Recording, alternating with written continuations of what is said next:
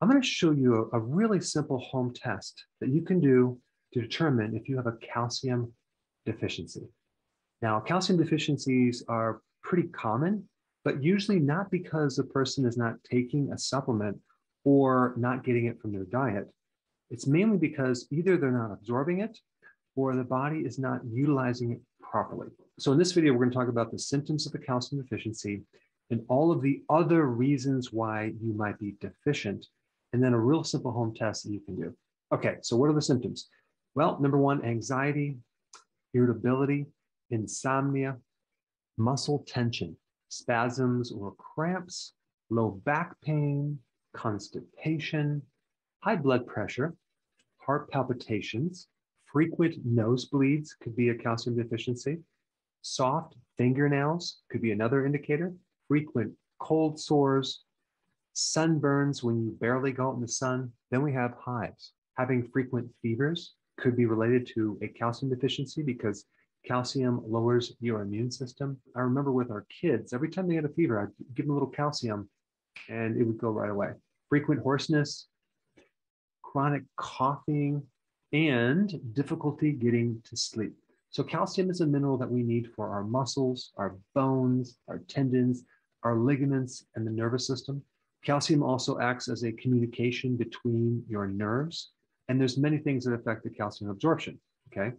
First thing is vitamin D. If you don't have enough vitamin D, you're not going to absorb calcium that well. If you have sufficient vitamin D, you can increase the absorption of calcium by a factor of 20x, okay? That is a major increase in calcium absorption. And of course, so many people are deficient in vitamin D. Now, magnesium. If you're low in magnesium, you're going to have a difficult time absorbing calcium because magnesium and calcium work together. Another factor is the hydrochloric acid in your stomach. If you don't have enough hydrochloric acid, like a lot of people over the age of 40 and 50 and 60, because as you age, you have less and less hydrochloric acid in your stomach. And you need acid to be able to absorb certain minerals, especially calcium. Low essential fatty acids, like the omega-3 fatty acids. Essential fatty acids help you absorb calcium. And so if you're deficient in omega-3 fatty acids, you're going to have a much more difficult time absorbing calcium.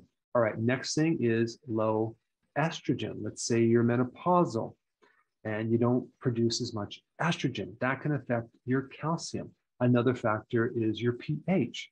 If you're too alkaline, and I'm talking about your blood, and normally blood should be alkaline, but if you're excessively too alkaline, you're going to have a difficult time absorbing calcium as well. So you may deposit calcium in the eye, there's cataracts. On the teeth is tartar. On the kidney is kidney stones. In the joints is arthritis. On the bones as spurring. So unless the pH is correct, it's going to be more difficult to absorb calcium. If you have gut inflammation, you're going to have a much more difficult time absorbing calcium. So all of these conditions where you have, irritable bowel syndrome or diverticulitis or Crohn's can greatly affect your absorption of certain minerals, especially calcium. And the next thing is interesting, hypothyroidism. You need a normal thyroid to be able to help you absorb calcium. So if your thyroid is low, like let's say you have Hashimoto's, that can be a reason why you're low in calcium. Not to mention the hormone that the thyroid produces called calcitonin. If calcitonin is low, you may also have a deficiency in calcium. So as you can see, there's many different factors that go way beyond the dietary aspects of calcium. But let's talk about how to determine if you are deficient in calcium. So what you do is you take this blood pressure cuff, just a standard blood pressure cuff, and you're going to wrap it around one of your calves. You're going to pump it up and you're going to record when you start feeling a cramp. And if that number is 200 or less, suspect a calcium deficiency. And of course, if you have peripheral vascular disease, I don't want you to be doing this test. Now, there could be other reasons, but this is a pretty good indicator if you're deficient in calcium. Now, if the pressure is between 200 to 220, you have sufficient calcium. And if you're between 220 and 240, you have the optimum amount of calcium. But you don't need to go above 240. And the units you're measuring are millimeters of mercury. And what happens when you're deficient in calcium is you have a lot of muscle cramps at rest, okay? Especially when you're sleeping. And this test just magnifies that problem a little bit more. so you can determine where your weakness is. So in the description, I'm going to put these numbers down below and describe this in detail so you can actually refer back to it. Now, if you have a calcium deficiency, before you start taking calcium, you really want to make sure that you're solving the correct problem because it could be a lot of other factors. So really quickly, I want to give you some additional information. So let's talk about hydrochloric acid. How do you know if you're low in hydrochloric acid? Well, you get indigestion. If you do, then that could be the reason why you can't absorb calcium, in which case you need to take something like betaine hydrochloride or more apple cider vinegar. Now, with magnesium, it's a little more difficult. I mean, you can go get an intracellular test, which is more involved, but I just have a question for you. Do you consume a good amount of leafy greens? That would be a good indicator that you have enough magnesium. If you don't like vegetables or don't consume vegetables, chances are you could be deficient in magnesium, in which case that's what you'd want to take to increase the absorption of calcium. And by the way, you're going to get calcium from leafy greens. Now, what about essential fatty acids? Well, do you consume a lot of fish? Do you have inflammation? Do you have arthritis? Okay.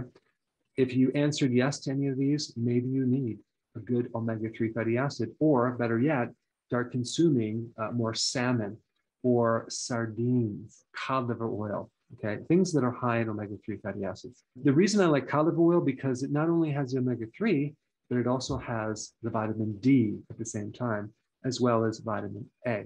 Now, what about alkalinity? How do we know you're too alkaline? I've done some videos on this, you can check it out. But one common symptom of being too alkaline, and I'm talking about your blood, is that you get this little twitch on your skin. It could be underneath the left eye, it could be anywhere on your body, a little, it's called tetany, a little twitch. That could be a factor, in which case you need to start drinking maybe some apple cider vinegar on a regular basis, betaine hydrochloride, because once you start to put the acids back in, that can help reset things. But here's the thing, to really get your pH corrected, you just need to eat healthy and your pH will come back into balance. Now, what about low estrogen? Okay, well, let's say you're menopausal. Okay, this could be the reason. What can you do about it? There's quite a few things. I'll put a link down below if you are menopausal to get a little bit more information on that topic. Now, what about low vitamin D? Well, do you have a low immune system? Are you depressed? Do you have low back pain? These are all indicators of low vitamin D. Is it the middle of winter? Do you normally take vitamin D or not? Do you get enough sun? So in other words, you need to start looking at the other reasons why you might be deficient and see which root cause makes the most sense. Now, if you haven't seen my other video on calcium, I think that video would be the most appropriate. Check it out. I put it up right here.